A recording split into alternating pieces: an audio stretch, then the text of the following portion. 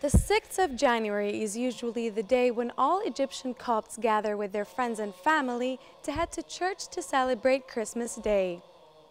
But this year's Christmas is a much stronger feast for all Egyptians. Today, Egyptians take a strong stand against the inhuman terrorism bombing of the Qedesayn church located in Alexandria on New Year's Eve. Congratulations because of the Christmas time, and second, to be always one hand, and no power can destroy them or can separate the two religions present in the country. The Cathedral Church in Cairo welcomed Egypt's political leaders and celebrities to the Coptic Mass on Thursday. There is an intense sense of patriotism in the cathedral. Egyptians are standing today as one nation, regardless of differences in religion, race, or breed, to fight terrorism.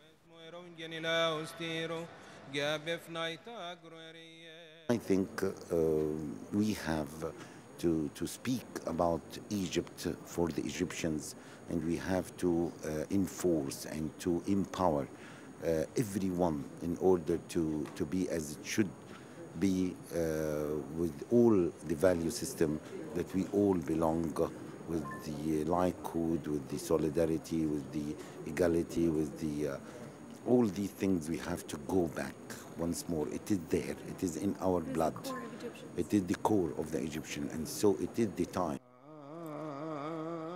Egypt as a country has been standing strong for years. Egyptian Copts and Egyptian Muslims have been living together in peace, forgetting the difference in religious beliefs. And with the willpower I'm surrounded by at the cathedral today, and in every church in Egypt, there is no room for negative external interference such as terrorism. Terrorism it has been always. It will live forever, okay? But we have to know how to fight it the proper way, not with slogans said, but with facts and with civilized and educated people. You need educated people. You need to grow up these children when they are so little and so young and so tiny that they are one. Nobody can break them apart. The message is this act was meant to divide this country. Okay. It united it. He was hoping to hit on 10 million Copts. He found 80 million Copts. He was hoping to split the country. He found a unified country, one family, like my friend and brother, Mr. Adly Imam said, we are one nation. And we're not a nation that has appeared in the last 40, 50 years, 60 years. We have 1,400 years of coexistence. We've been living with each other for 1,400 years. So it is not something you can break with one explosion or the murder of 20 or 30 people.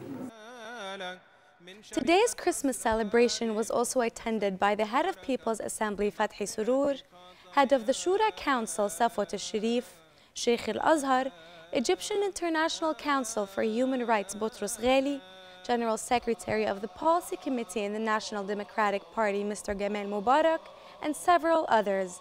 They all strongly believe that the real Egypt is today's Egypt, when the whole nation stands hand in hand supporting one another on this special day.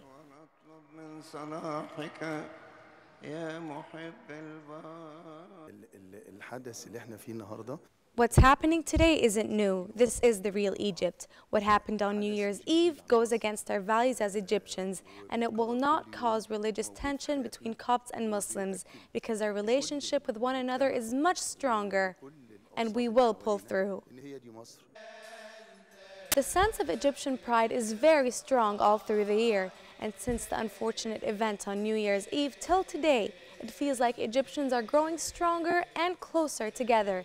The atmosphere filling up the cathedral space felt like a ceremony of love, peace, and unity.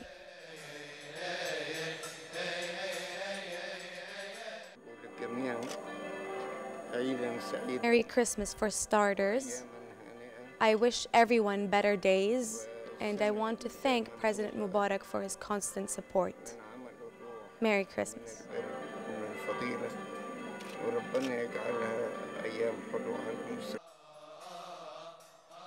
The Coptic Mass at the cathedral was a day for all Egyptians to stand strong together in solidarity, and it counts as a memorable day of unified love and power in the history of Egypt.